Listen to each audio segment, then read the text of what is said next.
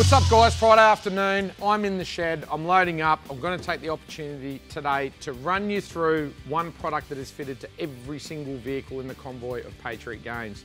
Now obviously we head out to the most remote locations around the world, places where you cannot stop and quickly grab diesel or pick up fuel. You might be 1,000 kilometres in between service stations, and that's a long-range fuel tank from Brown Davis.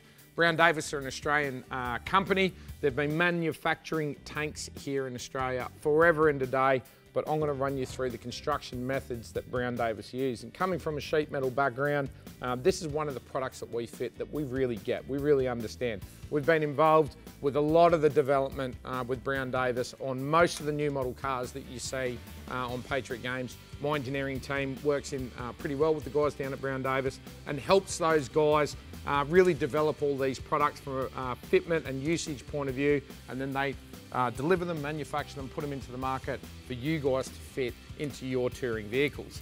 Now when it comes to the construction, there are 2mm aluminised steel. The aluminised steel is a great product. It's a surface coating on top of the steel for holding fuel and for holding diesel, so you don't get corrosion inside the tank.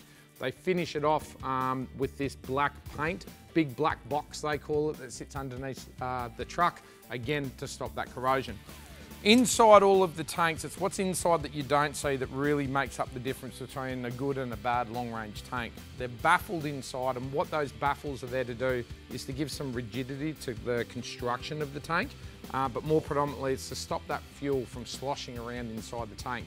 Now the Brown Davis range of tanks, they can go anywhere from about 85 litre replacement tanks up to about, I think the biggest tank that we have fitted is about 185 litres, but check with the guys there on your application for your vehicle. They've also got swirl pots built in around the fuel pickup area, which is going to stop the fuel pump from running your engine dry when you're on some silly angles.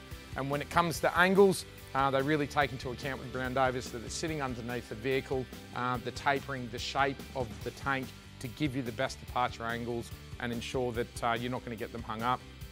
Obviously breathers, all the standard stuff. Some tanks come with transfer pumps. Some tanks come with replacement OE fuel pickups, so it doesn't affect your fuel gauges or whatever.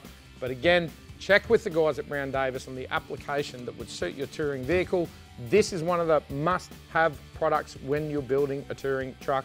Trust me, I'm really good at running out of fuel, even when I have one of these. And typically speaking, it's not the tank's fault. It's normally driver error for not keeping an eye on my gauges.